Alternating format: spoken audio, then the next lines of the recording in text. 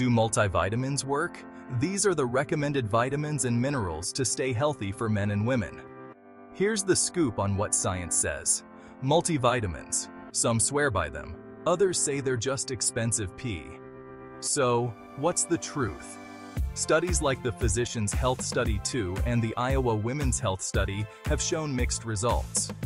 For men, multivitamins might lower cancer risk. For women, they could reduce heart disease risks. But remember, multivitamins are no magic pill. They should complement a balanced diet, not replace it. Pregnant women?